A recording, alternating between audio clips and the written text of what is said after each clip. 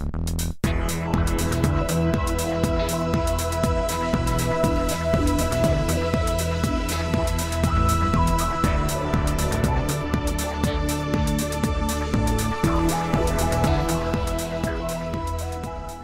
there, fellow spray tan artists. My name is Kimber Newton Blair.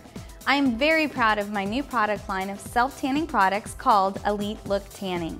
In my 14 years of experience, it has always been a dream of mine to produce a self-tanning product line. Well, dreams can come true. Now I'm here to share all my tricks and secrets with you so that you can be just as successful as I have been with spray tanning. In this video, I plan to teach you how to give a perfect and even spray tan every single time. After watching the video, if you have any questions on how to achieve a perfect and professional spray tan, feel free to email your questions and concerns to info@elitelookproductions.org. Not only can you have fun with spray tanning, but I'm going to tell you, you can also make a truckload of money. Now, let's get started. First, when you do your spray tan, I prefer to use a sheet down on the ground for my client to stand on.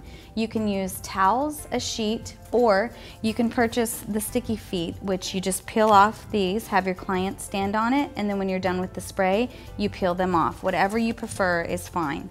I like to use a sheet, then I can just keep folding the sheet after each client. Just make sure that you do change it after each client because we don't want our clients running around with jiffy feet. For the fan, when you're setting up your spray tent, you can use a simple box fan. I prefer to have the fan in front of my client, and after I spray tan them, I turn the fan on to dry them. Other people would prefer to use the box fan in the zip section in the tent. You can unzip this and stick the fan, and then that way too it also acts as an extractor fan to take the spray tan away and not fly around in your room. Before I start on my client, I always ask them the questions, did they follow instructions that I gave them when they called to set the appointment? Kaylin, did you shower and shave and exfoliate prior to coming in? Yes, Kimber. Did you wear lotion, oil, or deodorant? No. Okay, then she's followed instructions. You want to make sure that your client did not put on deodorant. The reason why I do this, after you spray tan, deodorant mixes with the solution and it turns green. So if you want your client to have green armpits, that's fine, but make sure you warn them and tell them that after they shower, that green will go away. But there's no guarantee. So you want to make sure and tell your client no lotion, deodorant, or oils on their skin after taking a shower and exfoliating prior to their spray tan. What I choose to do, your client might not want to get it on their hair. It washes out of their hair. I have blonde hair, of course natural. I have gotten spray tan in my hair every single time. It washes out every single time. Spray tan does not affect your hair or your clothes. Everything washes out. But if your client maybe just got their hair done, you can put on a shower cap over their head if they request. Just please make sure that you're not putting it on in a manner that you're spray tanning them and that you have it off of their hairline. The next thing I do is I put petroleum jelly on a Q-tip. I hand it to my client and tell them to put it on their lips very generously, but just put it on just like lip balm so that you're not going over on your skin. This acts as a barrier cream.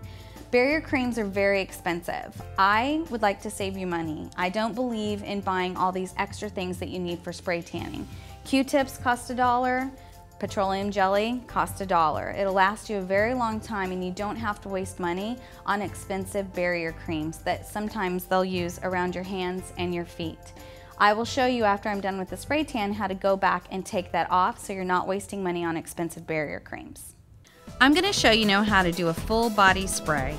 Make sure you have a pen and paper handy and take notes. Hit pause when you need to. Watch the video in entirety and watch it again. I believe consistency is the key. If you don't stay consistent with every single spray tan and spray your client the same way every single time, you're going to have an unhappy client with uneven spray tan. So please make sure that you're following my instructions and spray tanning the exact same way every single time. Also, in training your staff, make sure that they also do it the exact same way throughout your staff. That way your clients are used to, if Julie wants to do a spray or if Sarah wants to do a spray, it's all consistent. Let's start off with the face. When you're spraying the face, you want to make sure that your client closes their eyes gently and holds their breath for 3 seconds. You're going to start and do a horizontal spray going back and forth, and then a vertical spray going up and down. When your client's holding their breath, make sure you tell them to breathe when you're done, and make sure you dry the face and the neck after the first spray to the second spray so that you don't get creases in your neck. Now, we want to be kind to the big-chested women, so if you do start off with a client that has a big chest, you'll want to ask them to pick up their girls, and then you're just going to do one easy swipe underneath them and then have them lay their girls back down. Now, the reason why I do this before I start my spray is you don't want to spray them and then have them touch their girls with their hands and then get spray tan all over their hands. So if you do have a big-chested person, remember that you need to do this first prior to starting your full body spray. To start the full body spray, have your client put their arms out with their palms facing away from you. You're going to start with the face and tell them to hold their breath for 3 seconds and close their eyes. Count to 3, 1, 2, 3, and then do the neck. Make sure you're telling your client to breathe. Go back and forth in swift motions from right to left. Do the chest area and then down to your stomach, and then you're going to go down from one leg to the other. Go down, stopping at the top of the ankle or the foot, and then come back up. Then you're going to move over to your other leg, go down, stopping at the top of the ankle and coming back up. The reason why I do this is because enough spray falls down on the feet. You do not directly need to spray the feet, otherwise they'll turn orange. Go back up, stopping at the neck, tell your client to hold their breath, close their eyes, and then go vertically across the face, counting 1, 2, 3. Tell your client to turn sideways, and sometimes I'll stop and go ahead and dry the neck. You want to tell your client not to look down because then it'll cause creases in the neck. Dry slowly back to forth. If you notice, I'm not using the spray, I'm only using the air on the gun. Tell your client to turn sideways. Do one swift spray over the top of the neck. People tend to forget that area. Then you want to lift the arm and do under the armpit just one quick spray. Go back and forth going down the stomach area and then going down the side of the leg. Again, stopping at the top of the ankle. Coming back up. If you do a nice even spray like this every time, you will get a consistent, awesome spray tan. Then going down the arm, go back and forth almost as if you're mowing a yard. Go up and down. Make sure that you're moving yourself with your body and not your client. Don't forget you have your client's arm in your hand, and be careful in making sure that they are comfortable. Dry the inside of the arm just a tiny bit, because if they were to bend their arm, it would crease and run. And also too, take your gun and dry under the armpit just a little bit so that it's dry and not wet when they put their arm back down. Always check the arms. The inside of the arms tend to be wider anyway, so you might want to check for just another extra spray on the inside of the arm. Now you're finished, turn your client backwards. Again, going from the top of the neck, full body, right to left with quick motions. If they're wearing a swimsuit or a top, you might want to stop not to waste your spray.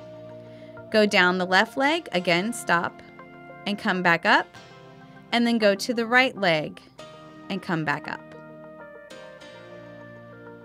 Nice even motions. If you notice, some people have what I call butt smiles. What I do is have the client gently bend over. I do 2 quick sprays underneath the line. Then you'll want to come back up. Again, over the neck, do under the armpit, and come back down on the side. Go down the leg, and up the leg,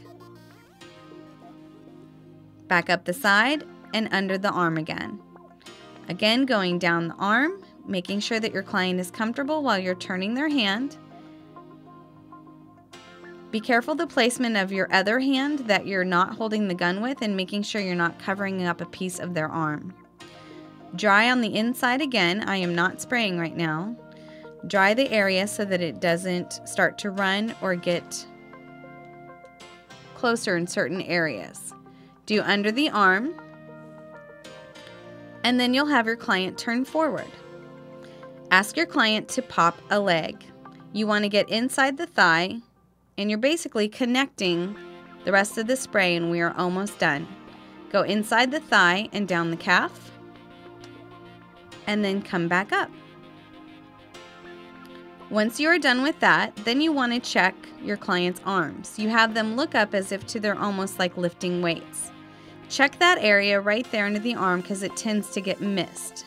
It's almost like you didn't connect the dots. So sometimes you need to do one spray just right down the arm.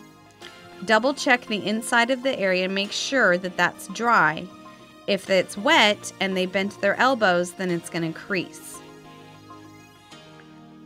Again, using your gun to dry. Have them put their hands forward and just do one quick swipe over the hands.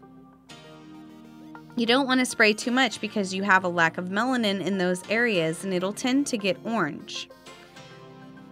Then you want to double check your client. If you notice, Kaylin had deodorant on when we sprayed her, so I wanted to show you what it looked like with a green armpit. Please assure your client that when they shower the next morning after 8 hours, that will definitely go away. Make sure you're telling your client everything you know. Like for instance, if you are still wet, this is what it looks like. You want to make sure and tell your client not to touch it and to let it dry, and reassure them that when you are dry, that will go away. And also when you shower in 8 hours, any imperfections that you see will definitely wash off in the shower. Also to tell your client what to know that when they do shower, they're going to see some coloration in their water. Basically, they need to shower with their palms of their hands, with soap in the palms of their hands, and wash until they see the water run clear. Then they know they got the top film off. Any education that you can tell your clients is great. The more the better. That means less phone calls for you to answer. Take a baby wipe and go back over the palms of the hands. Any self-tanner that you use, your palms will turn orange because you do not have any melanin in the palms of your hands and the bottom of your feet. Also educate your client with that. I like to rub the wrist a little bit to kind of rub it in and even it out. If a client touches themselves after you have done this, then their hands will turn orange, so you want to warn them not to touch their body with the palms of their hands. I like to take the baby wipe and go over the fingernails gently. I'll take a box fan if they're not completely dry and put the box fan in front of them to dry for about 1 to 2 minutes. When you see that area disappear, you know your client is dry. Nice, even tan every time. Again, please tell your clients that any imperfections that you see, if you followed my instructions correctly, will go away after they shower after 8 hours. Kaylin looks beautiful. Your clients are able to walk out the door with a beautiful, amazing, glowing tan 5 minutes after you've sprayed them. Again, tell your clients that it's going to get darker over the next 4 hours, but it needs to sit for 8 before you shower. Now that I have completed a full body spray and Kaylin is completely dry, you can tell when your client's dry because they're not shiny anymore. So you want to make sure that you tell your client not to wear anything tight and constricting. When they make the appointment, make sure you tell them to bring a loose sundress or something that's not tight and also dark. My spray tan solution will come off on the clothes, but everything washes out. I've never had it stain clothes, even wedding dresses. So you'll want to, my favorite part of the spray tan is to show my client their spray immediately. You will get immediate results with this tan. So this is immediately after I have sprayed Kaylin, and as you can see, you already have a tan line. It's amazing feeling to have your client say, wow, I've been tan in 5 minutes.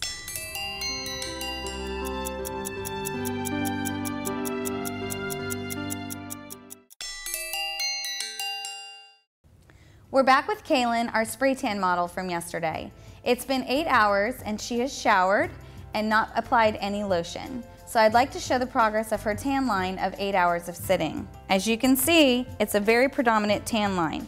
Your clients are gonna love this. That's the most amazing thing, that they can be tan in 5 minutes, wait 8 hours, and look at this progress of her tan.